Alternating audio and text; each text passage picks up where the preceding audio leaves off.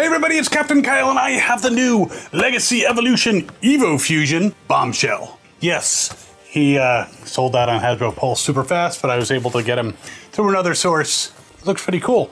But this is a versus review. Not only that, I haven't done a triple one in a while, so I'm going to compare this guy to the Combiner Wars version of Bombshell, who oddly doesn't come with a weapon, and the G1 Bombshell. So pretty much all the Bombshells that actually transform. I mean, Creo doesn't count. The Action Master, while cool, I don't have many more. So, and then there's like the really big one that I have in the other room, but he doesn't transform. So we're just gonna do the transforming ones and do a quick versus. So we'll put up Legacy against Combiner Wars against G1 and see which one is better. And you let me know in the comments what you think. All right, let's get to this. Be right back. All right, so we might as well start out with the brand new one. So the one from Legacy, I'm gonna get out my trusty knife and we're gonna open this fucker with precision and care. And then we're gonna yank him out because we don't give a shit. Don't need that. I might. There's the Evo Fusion thing. They never actually explain it. All right, there he is. Now this guy has plastic. We're back to plastic. So I grabbed the box anyway because I wanted to see, does it say plastic-free packaging? And no, it doesn't seem to say plastic-free. There's that, but we're still not getting windows. We are still getting shitty pieces of paper. But let us continue taking this guy out. As you can see, he's got the tissue paper accessories. Yeah, I've given up all hope on it being anything other than accessories. Oh wait, it's a Gelden ticket. No, this is not Willy Wonka. All right. So in here we have two guns, and from the packaging it looks like they attach to his arms. And his gun, which is reminiscent of his G1 gun, we'll actually be able to compare. Yay! Now to make a mess on my table because of these plastic things.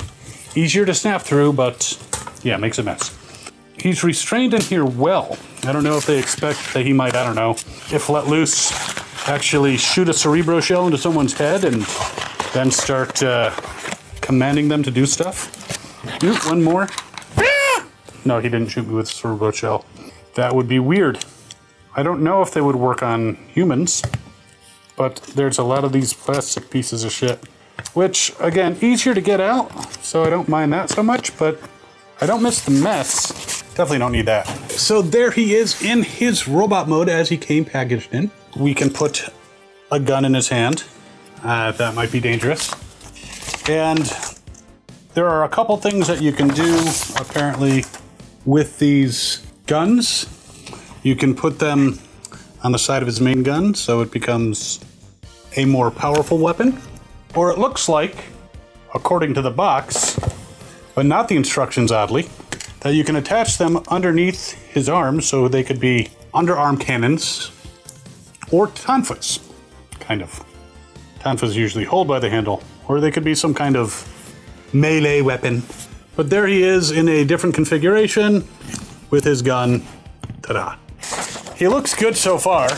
Let's check out the robot mode for some posability. And then before we get into the other mode, we're going to look at the other guys in their robot modes. So full Jean-Claude Van Damme, easy peasy. He does have these little spikes on the back of his legs so that it kind of makes him wobble a bit backwards, so he flops backwards. But looking at the legs, we do we have ankle swivels? We do. So you can set him into a firm, wide stance, just like in karate class. The legs can go forward and they can go back.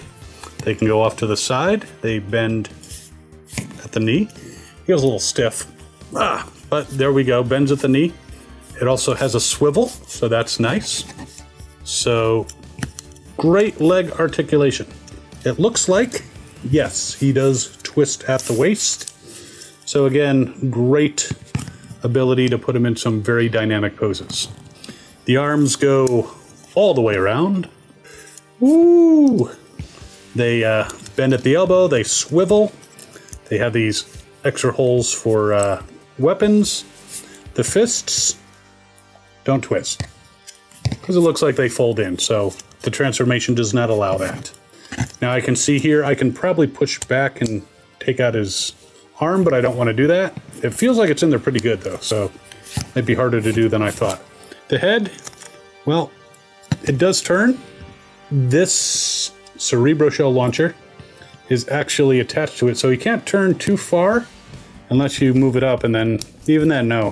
He has a limited range of head motion, but you don't have to like grab his head to do it. You can just use this gun. So not bad. There's his back, not too much kibble. Now the one thing I'm not that happy about is this gun is pointed skyward, and it can't really point forward unless you're covering his eyes pretty much. So, well, you can go pretty close. That doesn't cover his eyes. So I guess you could have them like that, so the gun's pointed a little bit more forward, and it does articulate back and forth. That is the final piece of articulation. Well, you can kind of move his shoulders back. That's part of the transformation, but you can kind of have him move his shoulders back. Yeah, I like him so far. Very cool. We got to put him up against the original, which is right here. This is the G1. Now the G1, very common piece. I almost bought an extra one because I couldn't find this for a while, but then I found him and reunited him with his two Insecticon G1 brethren. There was one guy who wanted like an obnoxious amount of money for this. I can see sealed in box, but these guys are pretty common. Even now you can get a G1 version pretty cheap, though they have tons of reissues. So let's quickly just take his gun off and compare it to the new gun, so I don't forget. It is reminiscent, but you can definitely see some differences. It does have the two projections, but on these, they are longer than the main barrel. On this one, it's obviously not. So it's a slight bit of an homage. It may be more accurate. It's been a while since I've seen what his gun looked like in the cartoon, and I definitely saw shrapnels fade into existence from subspace.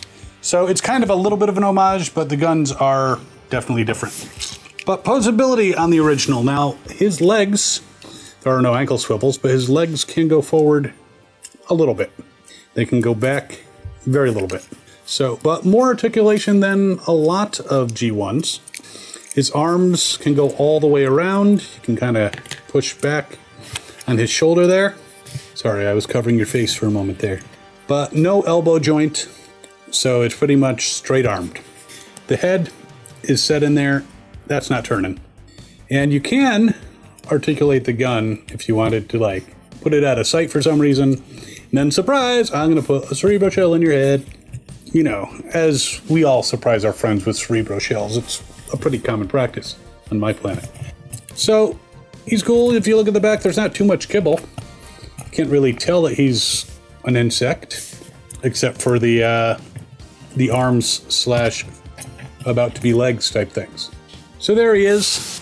All right, one more robot mode, and then we're on to the 3 comparison, and then on to the insect modes. So this is the Combiner Wars version, a basic core class, whatever you want to call them nowadays.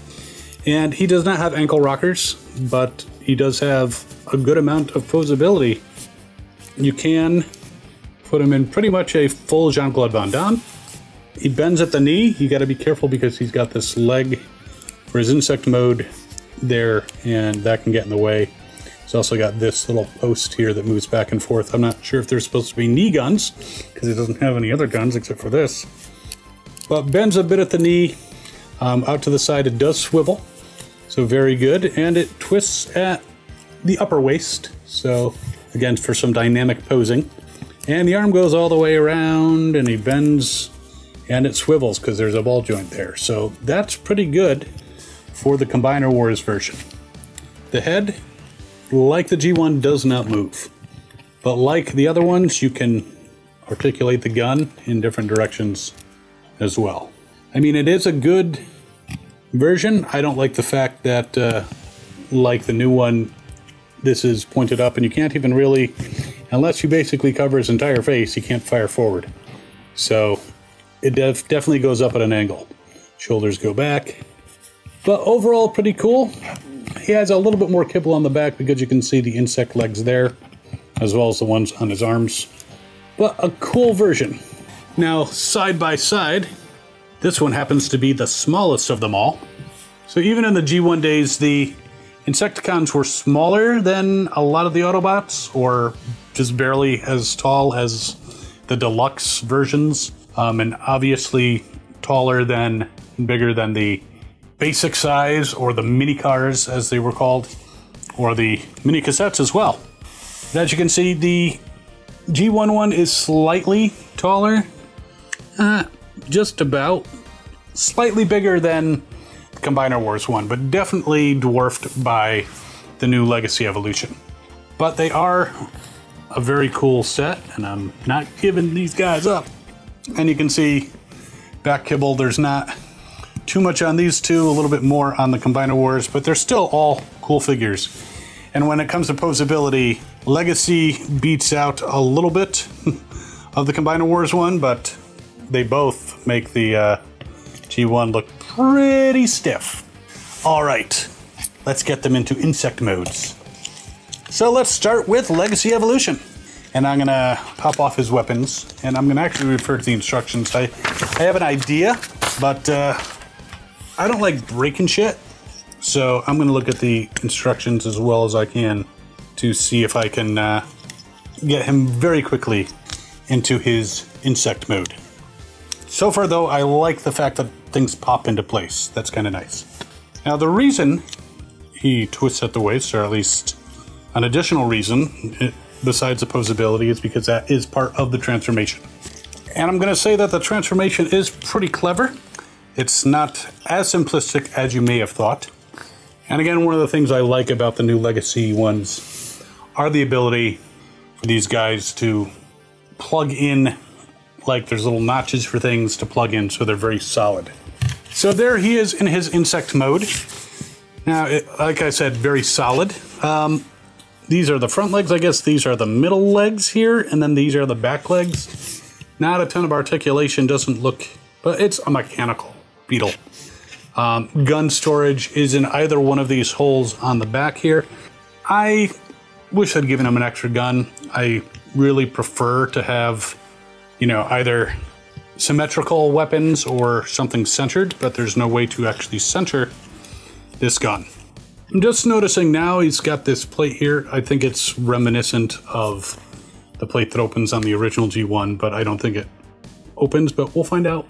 Because it actually looks like it has something going through it. So we'll play. There's nothing in the instructions about opening up that chest piece.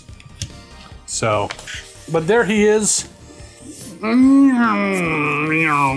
you know, shoots cerebro shells. Was not bashed by Hot Rod and Cup during the movie. I mean, he certainly got his share of damage, but not in that particular scene when they were their way in. My cerebro shell! So one of his weaknesses, apparently, if you capture one of his cerebro shells and damage it, you can actually cause him some problems. I didn't really point out he's got the nice Decepticon symbol on the chest. It's got some nice highlights here. This little stripe on the side. And we'll see how that compares to the G1 in a moment, but pretty solid. It's a mechanical beetle, so a little thicker. Looks a little bit more like a sled with a gun on it, but still, can't beat the robot mode, and pretty cool. All right, G1. So G1, he's got his gun. We're gonna pop that out. His transformation, super simple. Things pop into place, and there is no gun storage, so you just put the gun aside or into subspace. And there he is. He's got his nice rub sign there. This does open. I would have to reopen up the legs, but that does open. We're gonna transform you back a little bit just to test that out, because I didn't think of that. I didn't think of it, sorry. I don't want to have to do another apology video. But this is in very good shape for, you know, being an actual G1.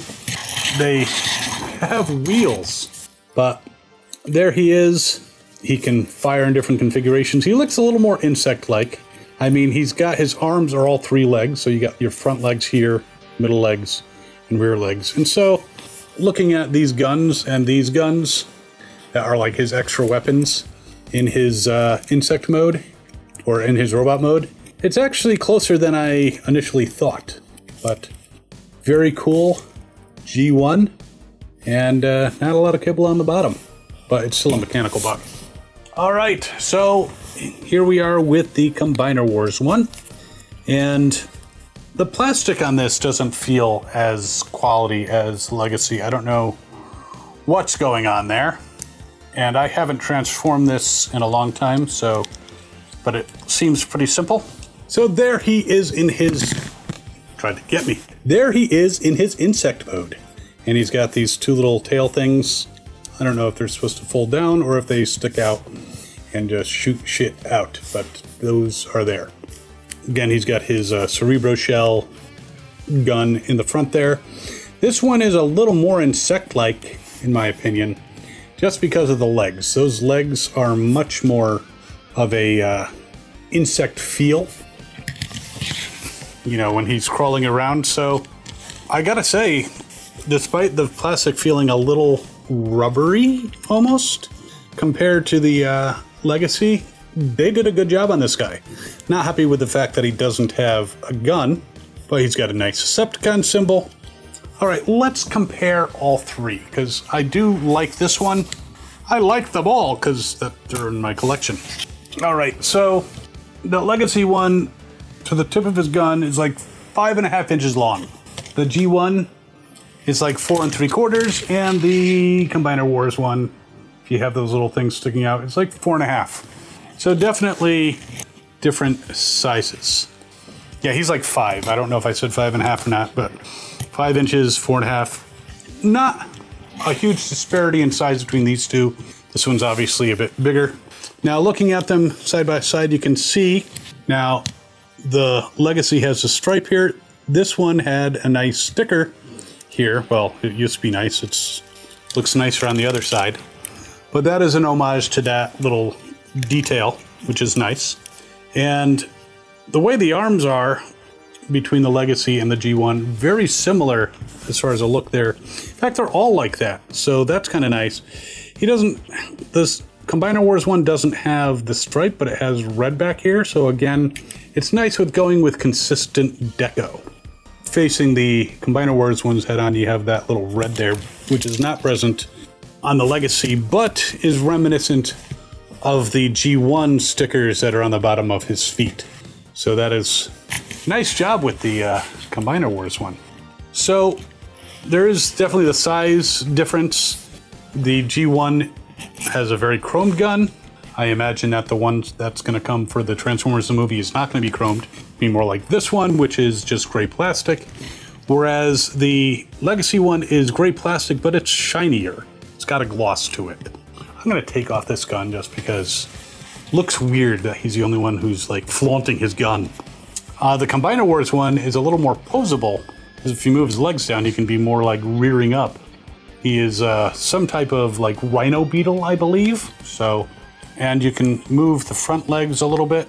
So a little more posability on that one. This one, I mean, you can move the legs down and they can be rearing up. This one, no, it's G1, unless you want to try, but no, in that configuration, you can't.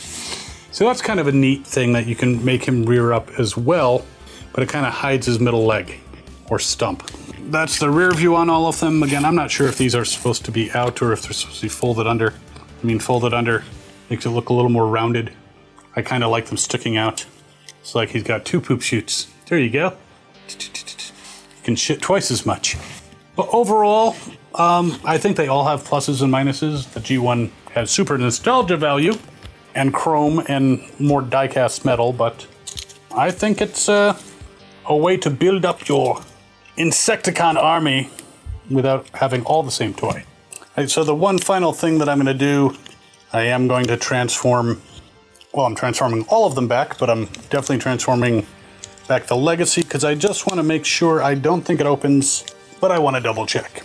And definitely this Bombshell, as far as in proportion to Autobots of his line, much more imposing, much more of a Decepticon.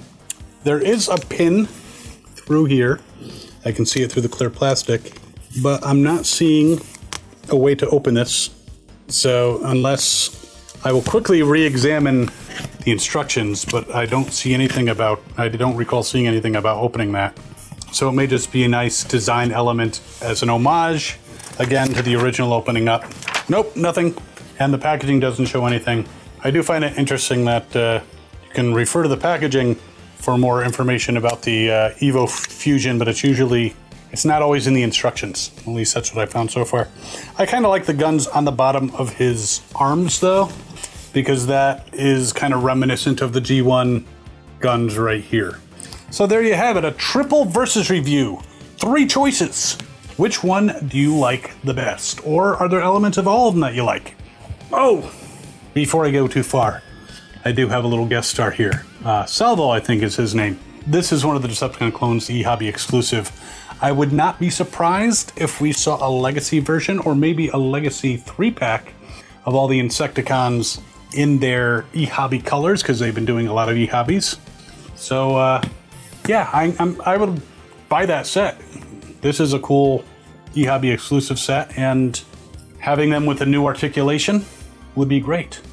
So while you're mulling these guys over, telling me which one you like best, and there are links in the description to get all these guys. I'll even put links to this set. Check out this video over here where it is the G1 kickback versus the G1 retro reissue Transformers movie version.